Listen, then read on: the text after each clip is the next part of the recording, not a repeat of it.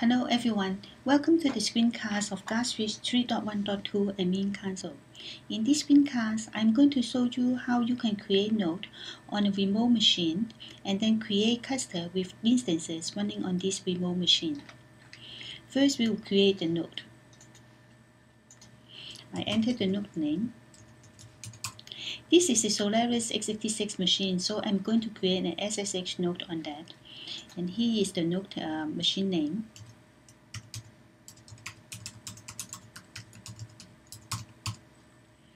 For the installation directly, I wanted to install it under GlassFish, export GlassFish 3.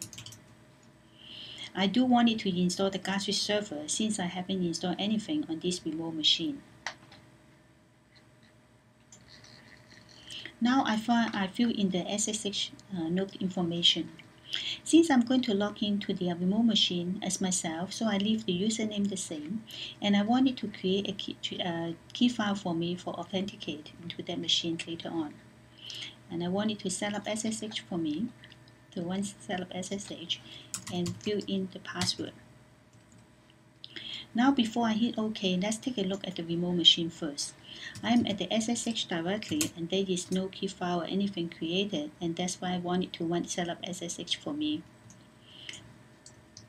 And I am an export and there is no GlassFish 3 installed, and here is where I wanted to install the bits. I'll click OK to start the process. And while it's doing it, let's take a look at the remote machine. Here he already created the key file for me, and he is also trying to upload the bits to this directly where I want it to be. Okay, let's go back to the console and wait till this finish. Okay, so here it is, it created, and I can do a ping to see the connection is set up correctly. Now I'm going to create another node, and this time I'm going to create it on a Windows machine. So here is the name and my machine name, Big App 3.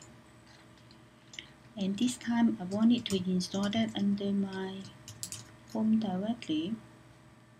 User listen, desktop, test.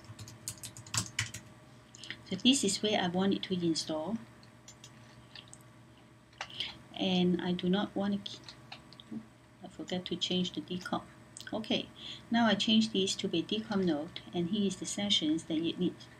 And with validate DCOM, that means that before you create a node, you make sure that the machine is able to do a connection over DCOM. And I test it using the C:/the root directly.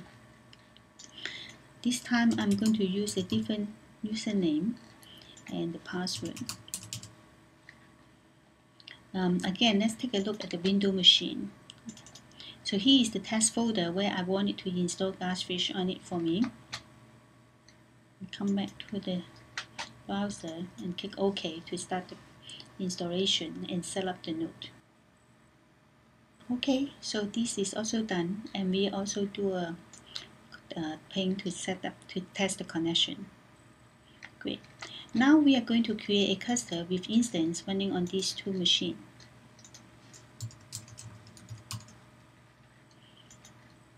So here is the name, and I want this to be on my Windows machine, and another one which I have it on my big truck.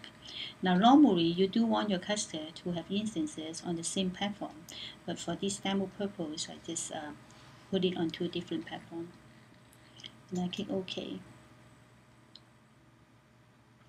Okay, now the cluster is created with the two instances, but it's not running, and I'm going to start that.